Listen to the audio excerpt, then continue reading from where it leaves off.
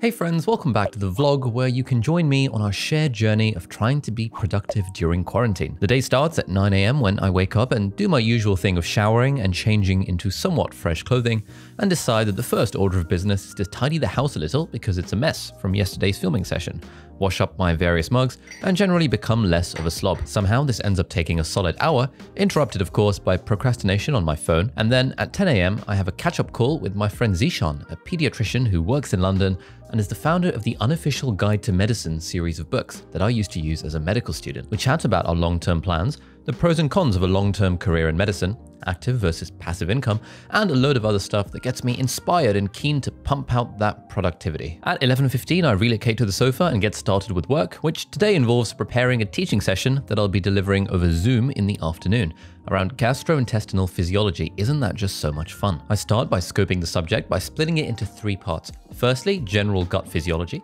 Secondly, the upper gastrointestinal system, and thirdly, the lower gastrointestinal system. I'm making my revision presentation on Keynote, which is the Mac equivalent of PowerPoint for all you heathens out there, and I'm putting in material from three different sources. Firstly, the lecture slides. Secondly, the First Aid USMLE Step 1 book that I'm going through in the app PDF Expert. And thirdly, the various notes and questions I've made in Notion, who are incidentally kindly sponsoring this video. If you haven't heard, Notion is one of my favorite apps of all time, and I use it for tons of different things, including my medicine notes, planning videos, writing blog posts, tracking workouts, keeping track of all the stuff that I read, watch, and listen to, and taking notes on any date that I go on. In the past, you had to pay for a Notion account, and it was still totally worth it, but as of May 2020, Notion is now completely free of charge for personal use. So if you haven't got an account, do hit the link in the video description to sign up for the personal account, which is free forever with no limits on the blocks that you can add to it. Isn't that fantastic? Anyway, as you can see here, I've got the structure of the first topic mapped out in Notion, and in my previous study session, I dropped various notes and diagrams into the toggle blocks so that I could hide the information under questions for myself.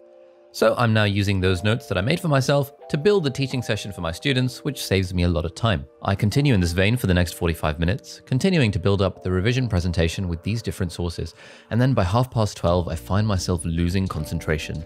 So I lie on the sofa for a few minutes doing absolutely nothing, and then decide to stop being a waste man and do some quick exercises to get my heart rate up and to bring me one step closer to my dream of becoming a Gymshark athlete. Once my arms are feeling sufficiently swole, I head over to the bedroom for a change of scenery.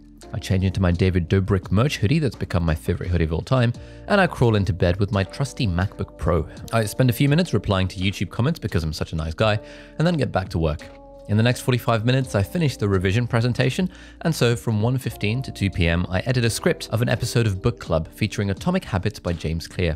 Again, as usual, I'm using Notion, which is what my team and I use to plan all of our videos and business-related things, so here I am going through our existing script and trying to add some more personal examples and casual elements to make it seem hopefully less scripted than it actually was, fingers crossed. From 2 PM to 4 PM, my students and I run through a gastrointestinal physiology revision session, and then at the end, we blitz through some past paper questions to apply active recall to what we've just learned. I really like this teaching thing because rather than feeling drained by the end of it, I usually feel pretty energized, so I use this hype energy to my advantage, and at 4 PM I sit down to do some guitar practice. I'm practicing one of the major scales, but trying to do it with minimal finger movement as my guru, Justin Guitar, advises, and then I do a few drills to increase my finger strength. I don't know why this sounds so weird. Afterwards, I knock out a cheeky cover of Hey There Delilah on the ukulele for my Instagram, so make sure you're following me on there if you care to see photos of me at work, behind-the-scenes stories from my life, and various videos of my questionable singing. Once I've done my music sesh for the day, my discipline runs out and I lie on the sofa vegetating on my phone. I consider filming a new video briefly, but then my grandma calls me from Pakistan and tells me off for posting so many YouTube videos and implores me to focus on medicine instead. After the chat, I decide to give myself just 5 more minutes of doing absolutely nothing,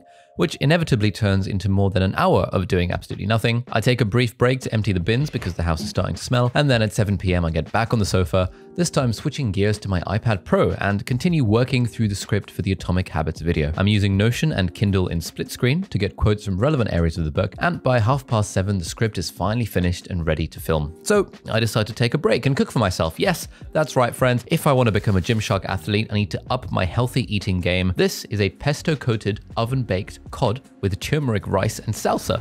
with fresh groceries delivered from Mindful Chef, a grocery delivery thing that I've been trying out recently. I follow the instructions to the T, and then by 8:30, food's ready and I decide to throw productivity to the winds and watch an episode of Money Heist on Netflix. I'm actually still pretty hungry after this home-cooked meal because obviously they never give you big enough portion sizes, so I order an additional takeaway for the evening and proceed to watch another 7 episodes of Money Heist.